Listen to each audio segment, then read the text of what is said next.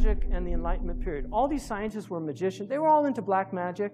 You read about Francis Bacon. I just read a biography of Francis Bacon called Knowledge is Power, Magic and the Creation of Modern Science. Francis Bacon was reading all these magical books.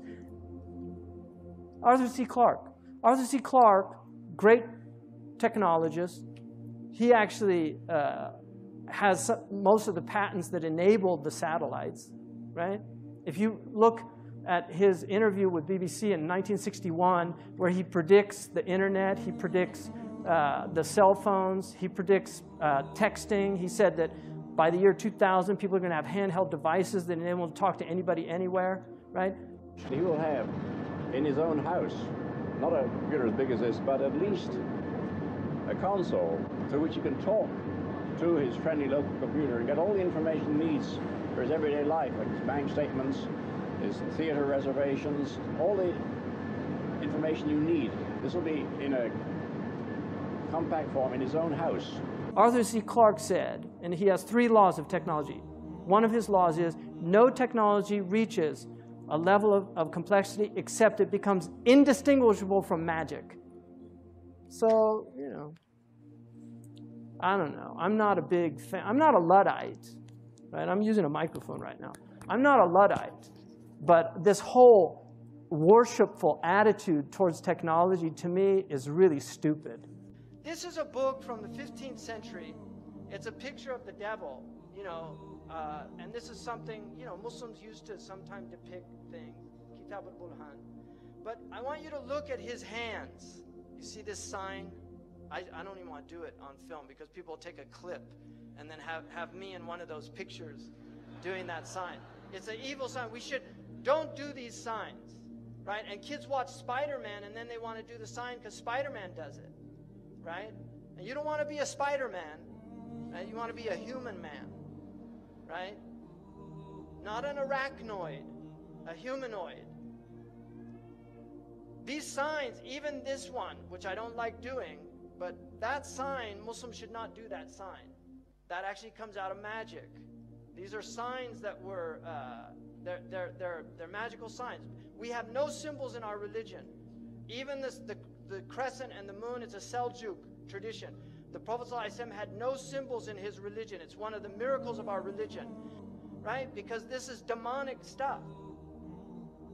So that is a very important symbol. Now this is what they worship, these Satanists, Baphomet. If you notice, he's androgynous, so it's a male-female mixture. Also making these signs. You see the signs he's making using this sign because 11 is the devil's number. Because 11 is 1 beside 1. And you will notice that in their numerology they use 11 a lot, and they like multiples of 11. 11, 22, 33, 66. They like these multiples. Imam al-Ghazali says in their magic, they know the secrets of numbers, and so they use numbers. The Prophet ﷺ, when they used magic on him, they blew on 11 knots. 11 uqda. And this is why the Mu'awwidhatayn has 11 ayahs, because it protects against their magic. So this is real stuff, people. I'm not making this up. This is real stuff. You either believe it or you don't, and if you don't, it's at your own peril.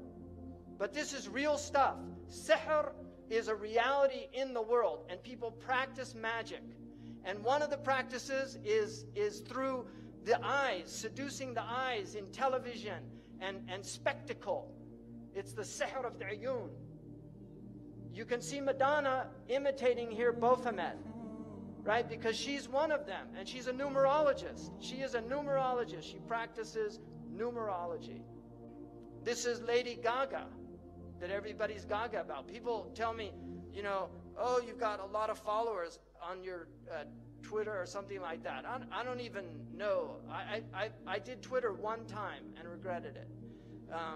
But people said, and I said, to me that means nothing. Lady Gaga's got tens of millions of followers. So the devil has plenty of followers on Twitter. It means nothing.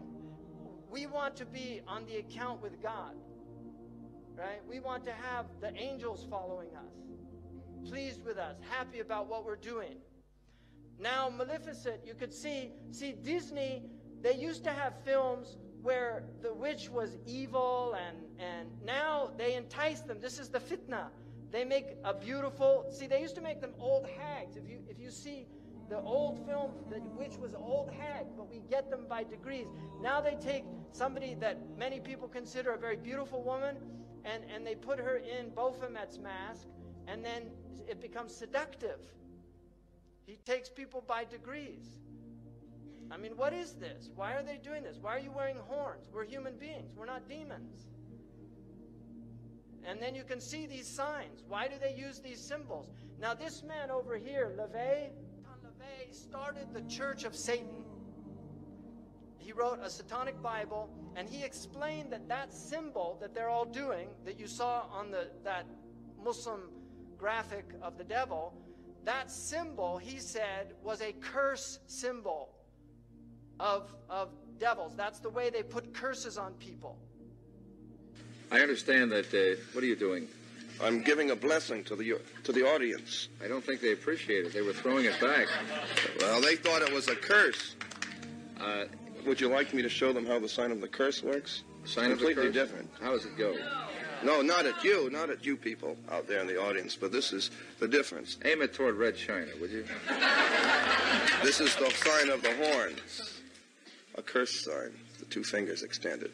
This way, spread apart for sort of shotgun blast, you know. I always figured if I ever when met it's the together. devil, it'd have dirty fingernails. Go on. No, they're not. Yes, they are. Where? Dirty fingernails. So that's the sign of the horn, and then what happens? Is that it? Well, there are other ones, too. Yeah, what are the other ones? The other ones, one of them's the pox sign. That's 3 fingers extended. A pox on you? A pox on you. During the Middle Ages, this was... Yeah. Oh, yes. But You're originally... a bad cat. Well... Right? And you've got people at rock concerts, they're all doing it, thinking it's cool. Marilyn Manson was a follower of Anton LaVey. He has tens of thousands of people go to his rock concerts. He has them openly denounce God. Openly. He says, I want you all to reject God tonight. And they all do it. So this is real stuff, people. He's very committed to this. He's a minister in the Church of Satan. And they use music. Because music is fitna. It's enticing. It sucks you in. You like it. It's enjoyable. This is what he looked like when he was a little kid.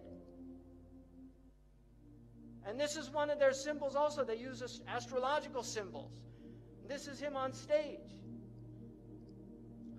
This was a cover of the Beatles because John Lennon was heavily involved in magic.